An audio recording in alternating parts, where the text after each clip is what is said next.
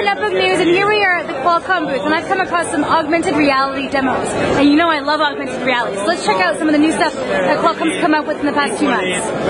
So this is an application built using Qualcomm's SDK. It's a company called Viking Footwear, and so this here is a magazine that comes out of Norway. And so if you're reading this magazine and you see this ad here, it tells you how you can download the augmented reality app on either the Android market or the App Store. And so you see that it has imposed this image of a shoe on top of here. And you can get in real close, and you can look at the details. You can look at it from all angles, and then you can scroll through and see different shoes.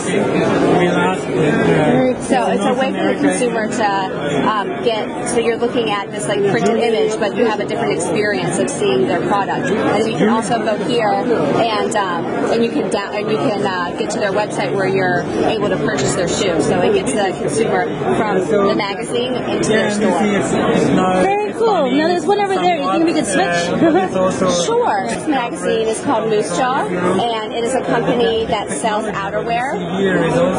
So if you're going through this magazine and you see this this print right here, it'll tell you how to download the app. It's available on Android or iOS. And then so you can look at the models here, and it sees through their clothing. So we also have some nails in the back over here. Very funny. And so since this app was released, the company has increased their sales by 37%. Awesome. Well, thanks so much for showing us some of the new cool things that Qualcomm's doing with augmented reality. Thank you.